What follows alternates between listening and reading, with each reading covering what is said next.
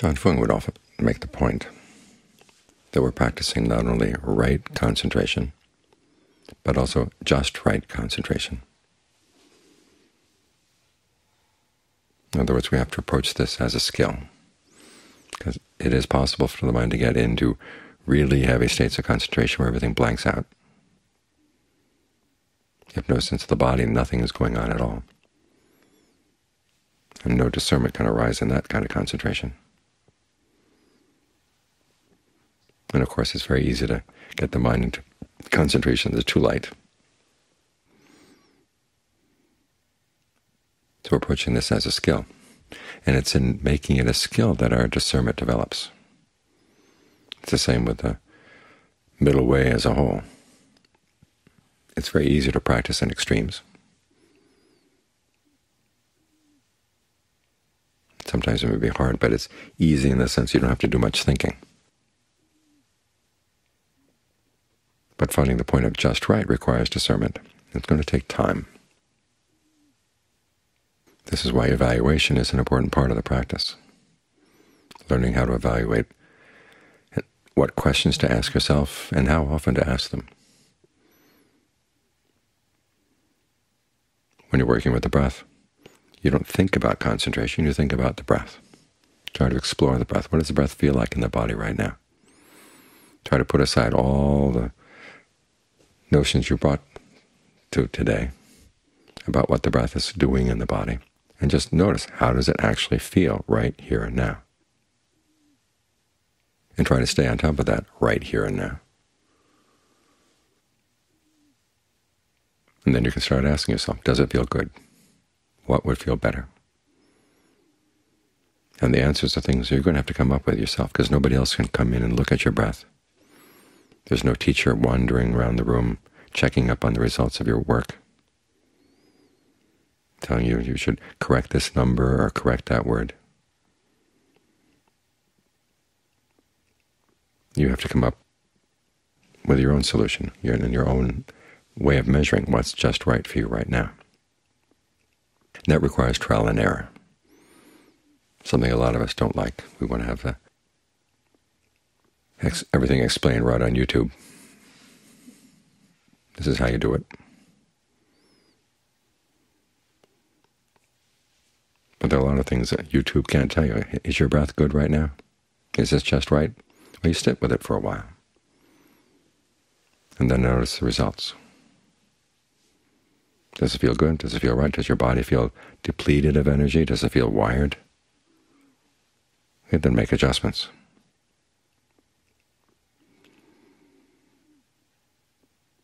In this way, you begin to develop your own discernment as to what's actually working for you, what needs to be changed, what doesn't need to be changed, and how to fine-tune the changes. The sense of just right is an important part of discernment. There's a sutta where the Buddha talks about the different aspects of discernment. Having a sense of the Dhamma is the part that can be taught in words. What is the Dhamma? What did the Buddha teach? And everything else is a matter of using your powers of discernment to figure out what's just right. Having a sense of the meaning of the Dhamma, and that means not just the translating the words into other words. The word meaning, atta, A-T-T-H-A, also means purpose and benefit. You really understand the Dhamma only when you've actually benefited from it, and you've actually seen what its purpose is.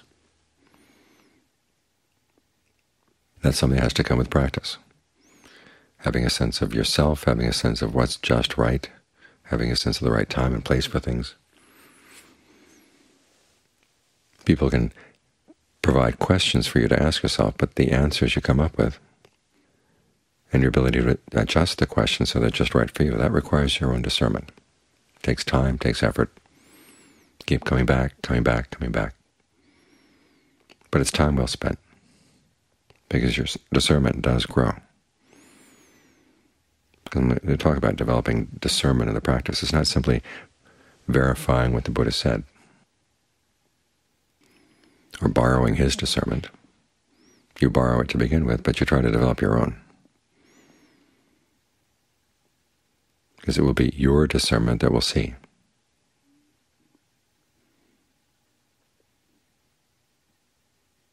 So as you're trying to get the mind to settle down, the big questions are, what's getting in the way of it settling down? What's disturbing it right now? And what can you do to get past the disturbance?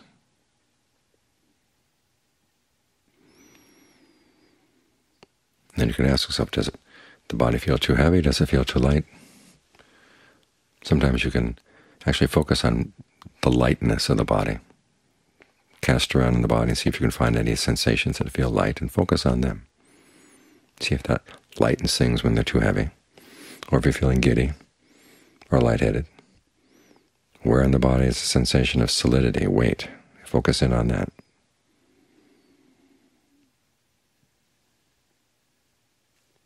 One of the reasons we have instructions, so you can have an idea of how to develop your discernment, is they give you ideas of what to look for, questions to ask. And also when to ask which questions. If you find that your concentration is good, okay, then you can start asking the questions of discernment. How do I understand how I'm fabricating this state here right now? And am I fabricating it well? What would be a better fabrication? And to what extent can I trust these fabrications? And when you're trying to get the mind to settle down, those are not the questions you're asking. It's, what can I do to make it still? Once it's still, how do I maintain it, keep it still? This is why the Buddha listed only some of his teachings as categorical, in other words, true across the board. In fact, there are only two sets in the whole canon that he mentions, or he describes as categorical. One is the teaching that unskillful qualities should be abandoned and skillful ones should be developed. And the other is the Four Noble Truths. As for other teachings, they have their time and their place. For example, when you're working on concentration, the questions of things being inconstant, stressful, not self, don't apply that to the concentration. Apply it to the things that would pull you away, because you're trying to make the concentration constant, easeful, and under your control.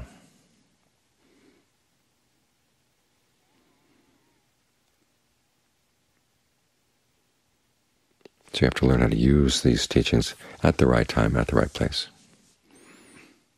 And as far as control goes, that comes from not trying to impose preconceived notions on things, but trying to notice, how do I get the mind to settle down? Can I do it again? Can I do it again? Looking for the causes, the things that attract the mind, and then can maintain it. That's a control, not of a control freak, but of someone who's skilled.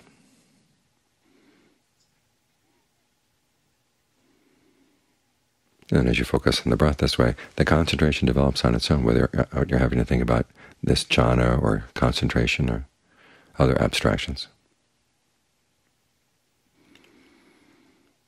Focus on getting really to know the breath. And of course, of doing that, then you can't help but get to know the mind.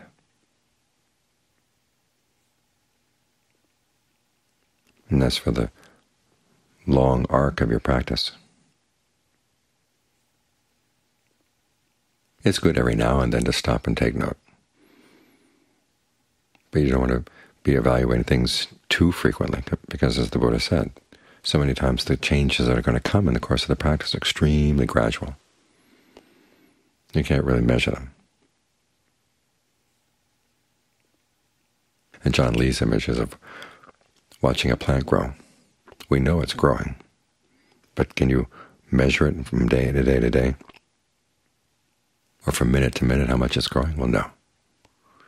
But you come back days later and you say, oh, it has grown.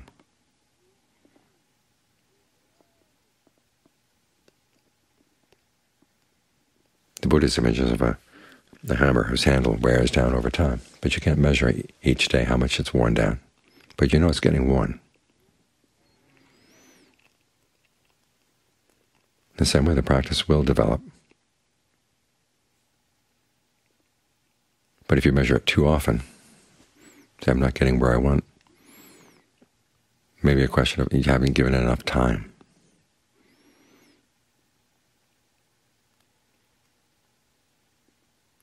And get back to the breath, get back to the breath.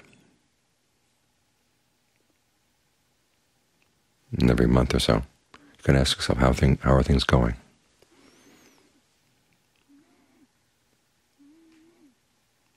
And that way you learn to be judicious in how you use your powers of judgment.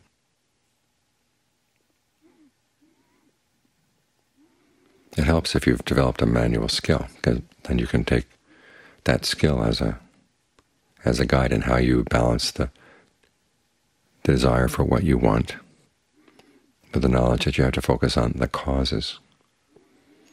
And you can't let your desire get stale, but at the same time you can't let it get so rampant that it gets in the way of everything else.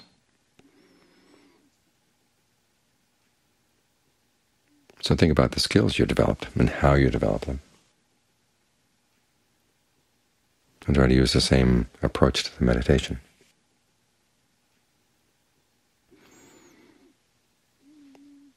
And over time your discernment will develop.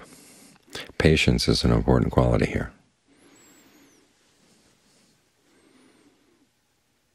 You have to keep doing this over and over and over again.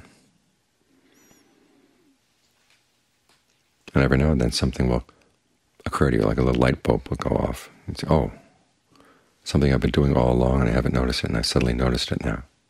Well, you wouldn't have noticed it if you hadn't been doing it again and again and again.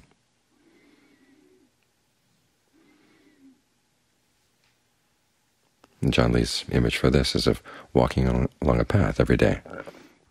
Because you walk on it every day, you notice the little things that have changed from day to day.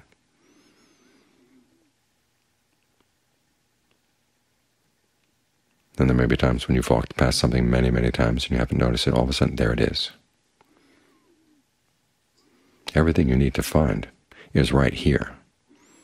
It's where the body and the mind meet at the breath. That's where the Buddha gained awakening. So what's the difference between his breath and our breath? Nothing. The difference is in the discernment. His was developed. Ours is still developing.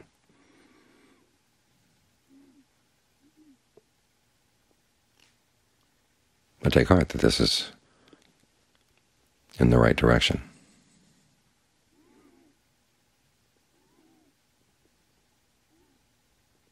And it is necessary to have a good teacher. As I was saying this afternoon, when you're playing the piano, for instance, you've heard great performances. You know what they sound like. And you compare yours to theirs. But with nirvana, if you haven't seen it, there's no way you can compare where you are with where that's going to be. This is why the Buddha said it's only at stream entry that a person becomes independent in the Dharma. They've seen where it's going.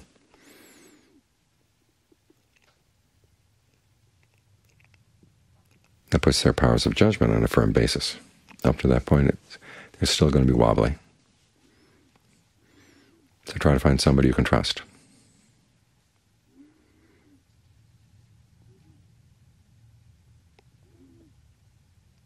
And get a sense of how they ask questions and how they judge things. And try it on for size.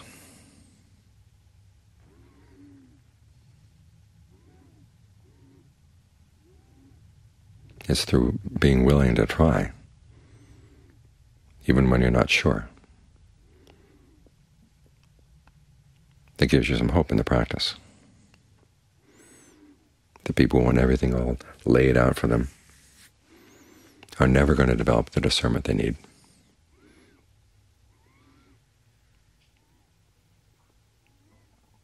Or the ingenuity that makes the Dharma their own.